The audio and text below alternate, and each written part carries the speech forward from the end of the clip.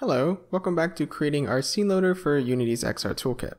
In the last video, we went over the entire project and we did a lot of talking. Now in this video, let's do a lot of typing. So let's go ahead and jump into Visual Studio and take a look at our scene loader script. And here we are within the scene loader, where it's not a particularly difficult script. We're going to have a couple of async operations, a couple of events, a boolean to track whether we're loading or not, as well as tapping into our screen fader so we can fade out before unloading and loading our scenes. And believe it or not, that's not a whole lot of code we need to write. We're going to need about 15 to 20 lines, so this shouldn't take a terribly long time. Now the first thing that we're going to need to do is create some Unity events. And we're going to have one for begin load and end load. So we're going to have a public Unity event. One thing to note is I already have the Unity engine events namespace up at the top, so that's why I have access to this. And we're just going to call it load begin. And we'll initialize it to a new Unity event. And then we'll create another Unity event for once our loading is done. So we'll say on load end. Make sure we use that new keyword there.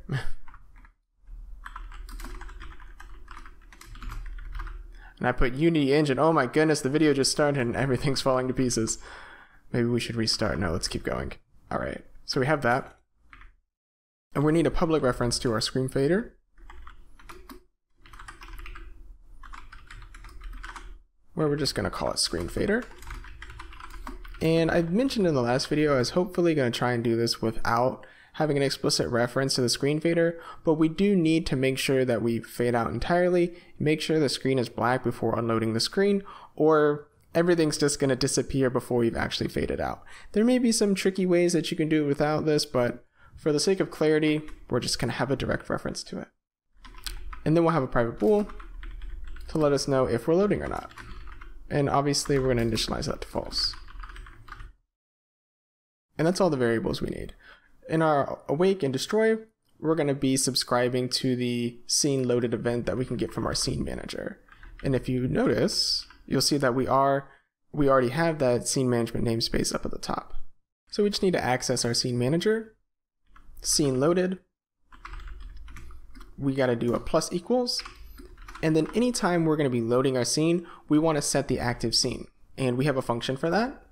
You actually can't see it, but if we collapse everything, you'll see that it's right down here at the bottom where it accepts both a scene and a load scene mode. So let's expand that again. Let's go back to on destroy where we need to unsubscribe from this.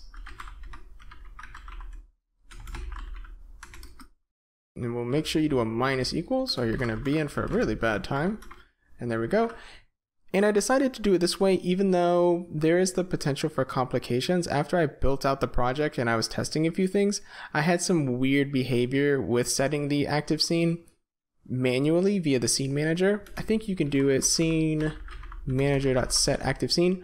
I was using this, but for whatever reason, it wasn't working exactly how I wanted, so I just hooked it up to the event instead.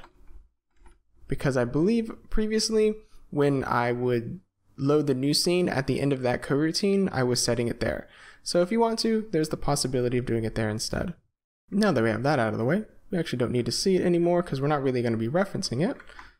But we're going to have an if statement in our load new scene. This is what's going to be called by other scripts within our project to load a scene, where it's going to be passing in a string for the scene name that it wants to load.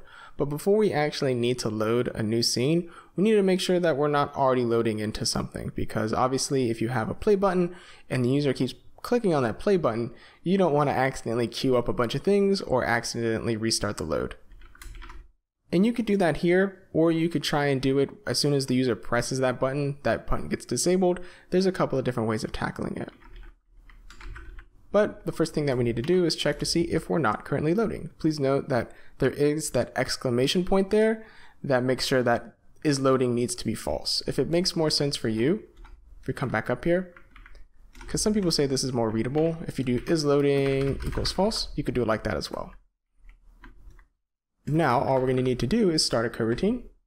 That's going to be the coroutine right below this one called load scene, where we're just going to be passing in that scene name variable.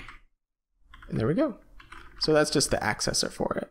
Now let's go down into load scene, where this is going to pretty much have all of the code that we're going to be doing, or the majority of it. I think it's going to be 8 lines, It's not particularly difficult, but we're going to have a lot of coroutines to deal with. Now, the first thing that we're going to do is we're going to say is loading equals true. And by the end of it, we're going to say is loading equals false. So everything that we're going to be doing is going to be sitting in between these two changes to our is loading boolean, where we're going to be calling our events, doing our fade, as well as loading the current scene or unloading the current scene and then loading the new one. So the first thing that we need to do is invoke our event. So we're going to say, hey, we're starting to load. Anything in the scene that we wanted to do, you all go ahead and do that thing. Now, if you want to, you can write it just like this to invoke that event, or you could put not the exclamation point, but the question mark here to see if it's null or not. But I don't need that right now, so I'm not going to worry about it. Well, actually, now that I say that, let's just put it in there. Let's just be, there we go. And then we're going to let everything in our scene know that we're loading, and then we'll start to fade out. So we'll say yield return screen fader start fade in. And if you remember in the last video, I showed you this script a little bit more in depth, where the start fade in is actually returning a coroutine. So we're actually going to be waiting for that coroutine that we're returning to end before going to the next line. And then once our screen is fully black, we're going to want to start unloading the current scene. So we'll say yield return start coroutine, and we're going to be calling unload current, and that's the function right below this one. It's a very simple function, so don't worry about the specifics on that too much. And then for testing here, since my scenes are relatively empty, I add an artificial wait for seconds to show the effect a little bit more. So we'll leave a comment here that just says for testing. I'll say yield return new wait for seconds, and we'll just wait for 3 seconds. If you don't want to put this in here, or you want to wait for longer, less, obviously you can do whatever you want with it. But now that we have that, we basically need to now mimic these top 3 lines here for loading the new scene and invoking the onload end event. So naturally, once we've unloaded the current one, let's load the new one. So we'll say yield return start coroutine load new, where we're going to need a scene name here, where we already have the scene name argument that we're passing in, and that's it for that.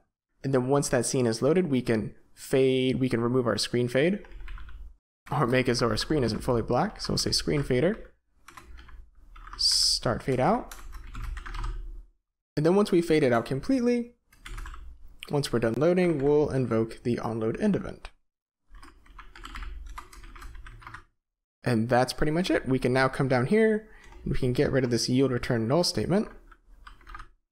And that's it for the actual scene loader. So just take a second, make sure you got all that right. And now let's go down to our last 3 functions, which all of these are pretty simple. They're only like 2 or 3 lines. Where in unload current, we're going to create a new async operation, which is something that can more or less happen in the background as the other things are happening. Where we can call it unload operation. We'll access our scene manager, and we'll call unload scene asynchronously, where the description of this says destroy all game objects associated with the given scene and remove the scene from the scene manager, which that's what we want to do. Note that we can use this function like this because it does return an async operation once we call it, but in here we want to go to our scene manager and we're going to get the active scene. There we go. So if you remember in the last video, I stressed about the importance of the active scene. This is one of those reasons, which is, hey, let's get the active scene and unload that one. Naturally, if you've set the wrong scene to active or we're not managing that properly, we can get some really strange behavior and unload the wrong scene. Now after that, we're just going to have a while loop that's going to wait for this operation to be done. So we'll say unload operation is done. And we actually can reuse this yield return statement here. And there we go. That's actually it for our unload current. And if you look up asynchronous loading online, you'll see a lot of things that use I can't remember the name of it right now, the progress. Like that, though you can use the progress. I haven't had a ton of luck with this that'll show the actual percentage of it, but if you want to, you can experiment with that. So there's that. Now let's go down to load new, where this is pretty simple to our unload current statement. So we'll create another asynchronous operation, call it load operation. You already know what we're probably up to here, where we get our scene manager, But instead of unloading asynchronously, we want to load the scene asynchronously, where we're going to be using our scene name to get the scene that we want. And make sure for our load scene mode, we set it to additive. Now the difference between additive and single is it's kind of in the name already, when we load additively, we're essentially adding it to the list of already active scenes that we're using. If we load it in a single mode, any scene that we currently have loaded, it's going to get rid of it. So make sure that you're loading additively. And then we want to wait for it to be done. So we'll have a while loop, say load operation is done. And there we go. And we're almost done. Just go down to our set active scene, where in our scene manager, again, we're just going to say set active scene, and we're going to be giving it the scene that we're passing in. Now let's go back in Unity so we can set up that loading indicator with our events. All right, so let's go to our scene loader. Let's go to onload begin and onload end and add a little event there for each thing. And then we'll expand our scene loader, and then we'll drag our indicator into it. And if you remember, you can already see it sort of highlighted here. Our indicator is going to be this rotating cube where we're going to want to show it and hide it once we start beginning loading and ending our load. So when we start loading, we'll go to that indicator script and we'll say show. And then when we're done loading, we'll go to our indicator and we'll hide it. Pretty simple. But then we need to make sure we have an explicit reference to our screen fader, which that's going to be on our main camera. So let's go to our camera rig, and then let's just drag our main camera there, and there we go. So let's make sure we save this, and then let's go up and let's hit play. All right, and when we click on the sphere here, we're going to get our screen fade out, and we're going to see our loading indicator. We're going to load and unload our scenes, wait that 3 seconds, and once we fade out, we'll see that we're in our other scene, where we can still use our existing player and interaction manager with interactables and other scenes. So that about does it for this video and this series. Thank you for watching. Hopefully you found it useful. If you have any questions or comments, feel free to leave them below, and I'll see you in the next one.